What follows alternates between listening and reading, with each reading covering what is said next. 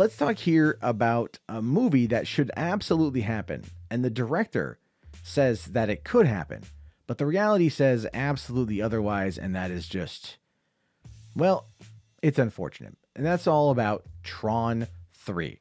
Now, if you're like me, and I think you are because you're listening to this, you love Tron Legacy. That movie is great. Yes, it is an excellent, epic Daft Punk album, and that does play up heavily into the awesomeness of that movie. Make no mistake, I'm not going to argue against that.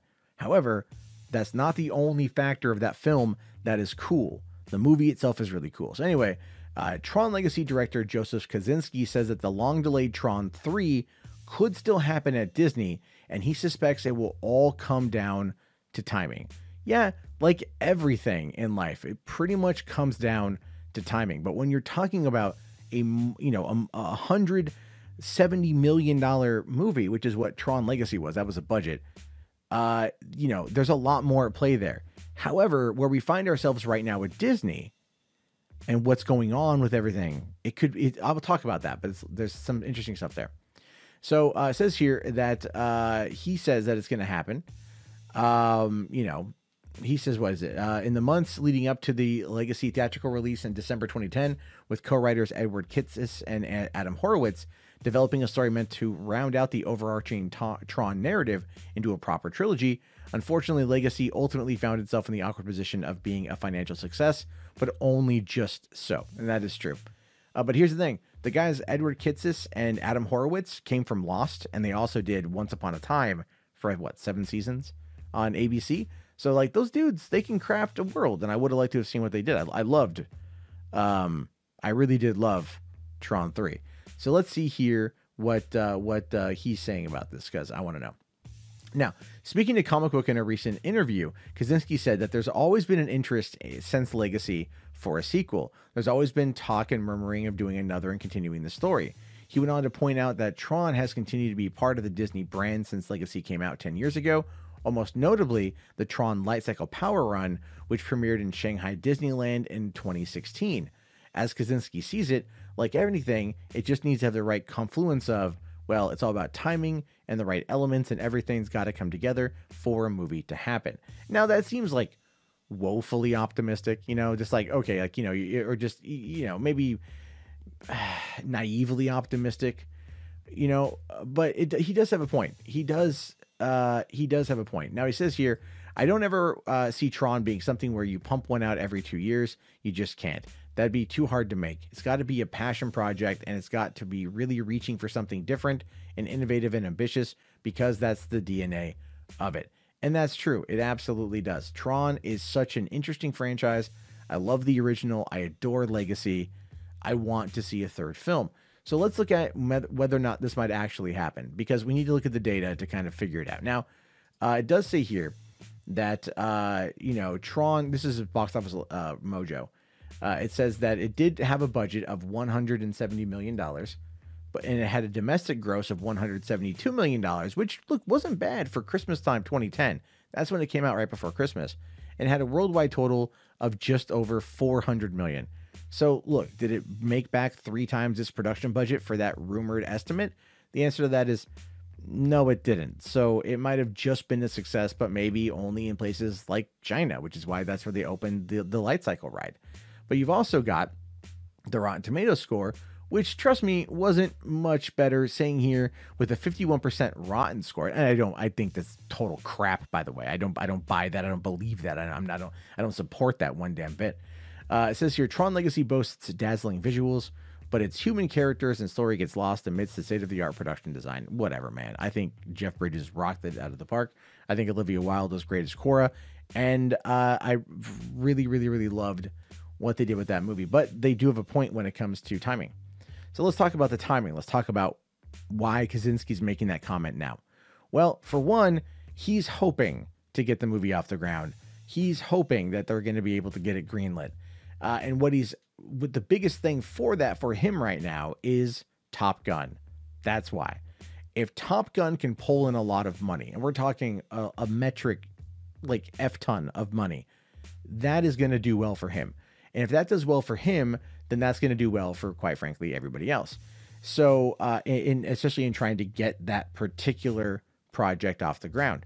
The reason why that's important is because that's the first movie he's directed since 2013's Oblivion. Now, Oblivion was a personal project for him because he had originally written the graphic novel that the script was based on. But even though it had Tom Cruise and Morgan Freeman, and the movie was actually really effing good, it still failed to make a lot of money. Him coming back in now to do Top Gun Maverick and to do it with Tom Cruise as a sequel to one of the late '80s biggest and best movies, it almost feels like a surefire hit. And the fact that it's been moved from June until December might actually benefit the movie, because people, I think, at that point in time are going to really want something that is going to be truly heart pounding and crazy and over the top, and seeing it in IMAX is going to be pretty wild. So he is waiting for the combination of Tom Cruise, Top Gun, and him to put his name back on the map in order to get it off the ground. And I say this because Neil Blomkamp kind of did something similar when he was promoting Chappie in 2015. He was talking about Alien 5 and the idea that he pitched to Sigourney Weaver and that she was on board with, and that overtook all the conversation surrounding the release of Chappie, so much so that Fox was actually interested in wanting to pursue Alien 5 with Neil Blomkamp, but Ridley Scott came in and castrated him in order to do, Covenant. So there's that. But still, it's like it gets the conversation going. It puts people talking about it. And if there could be a big release the Tron 3 cut movement like there is the Snyder cut, people, someone at Disney might, like Iger and Alan Horn might take notice of that. But therein lies the problem. Therein lies the problem looking at the current situation. As much as Kosinski wants there to be a Tron 3, I don't see it happening. And he talks about timing. I'm looking at it from financials. $170 million for a Tron movie is definitely going to be something that is not what they're going to get for another film. They're not going to get $170 million to do it.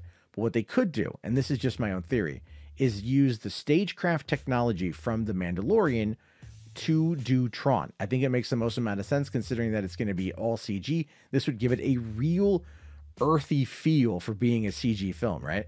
So remember how like they did the first Tron movie where they had everyone in the costumes and they shot them against the blue screen? This is the same thing, but using the stagecraft tech, which kind of creates a full 360-degree set that they can then play in. And I think that technology already having been created, getting ILM to design it, you can keep costs down. And this could be a perfect way of keeping costs down. Now, granted, certain things are going to need bigger sets and so on and so forth, because we saw quite a bit of that with Tron Legacy, but that's how they could do it. Now, this, again, therein lies the problem is the money. And Bob Iger. Iger just had to come back into play. Iger just had to step back in to everything in order to, repair the company he spent 15 years building up, to repair his legacy, so to speak. And so right now he's not going to be talking about $170 million movie on a property that for the most part isn't as beloved as it once was, or at least isn't as profitable as it once was.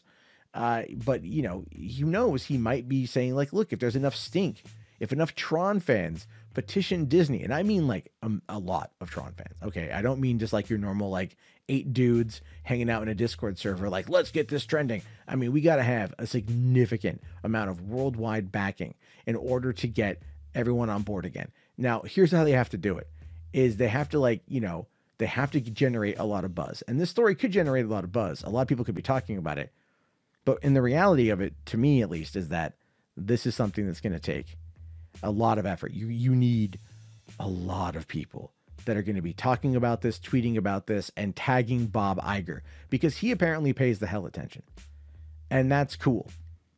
And I think if they're looking, he's got to think of ways to keep Disney Plus active. You can't push Tron 3 for theatrical release. It's not going to work. It's just not going to work. But if you want to push Tron for a Disney Plus television show, like a limited run show, that would then round out the trilogy and give us a proper conclusion to the story, you would have a better luck probably getting that off the ground than going for a film.